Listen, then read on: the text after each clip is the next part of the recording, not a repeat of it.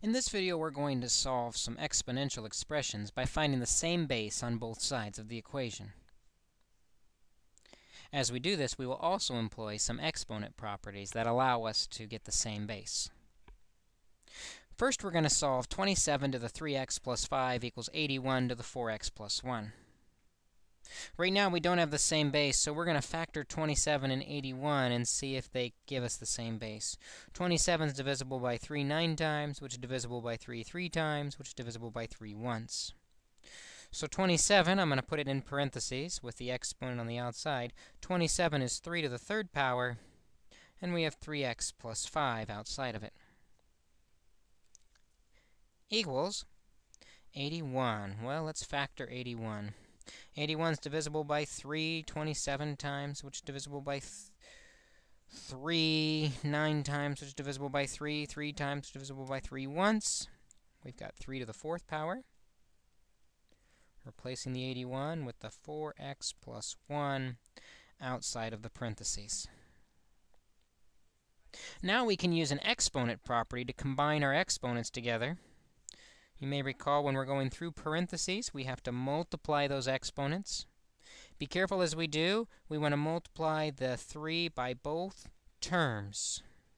So we have 3 to the 9x plus 15 equals, multiply the 4 by both terms, 3 to the 16x plus 4.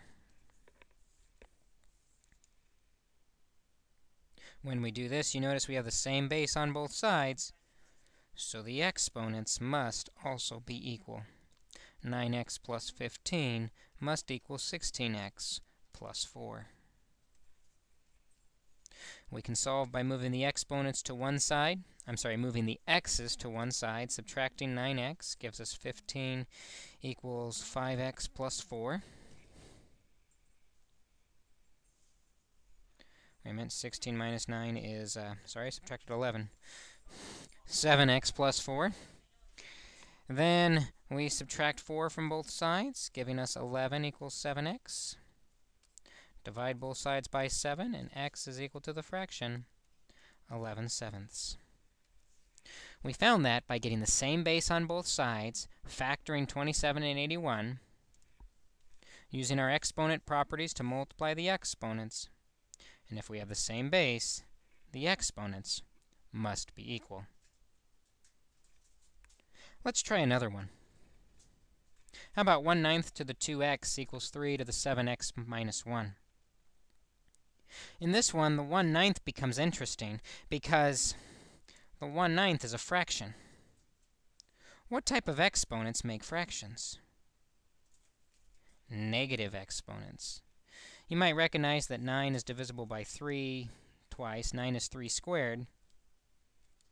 However, to create the fraction, the exponent must be negative. A negative exponent creates the fraction. We still have 2x outside and 3, which is already prime, to the 7x minus 1. And now we can multiply our exponents, giving us 3 to the negative 4x equals 3 to the 7x minus 1. And again, we find ourselves with the same base on both sides. Same base means the exponents must be equal, so we have negative 4x equals 7x minus 1. An equation we can quickly solve by subtracting 7x from both sides, giving us negative 11x equals negative 1, and dividing by negative 11. Negative divided by negative is a positive. X is 1 over 11. We found that by writing both sides with the same base. 9 was 3 squared. The fraction, however, we can create with a negative exponent. Negative exponents create fractions. Now that the bases are the same, we can say the exponents also must be the same.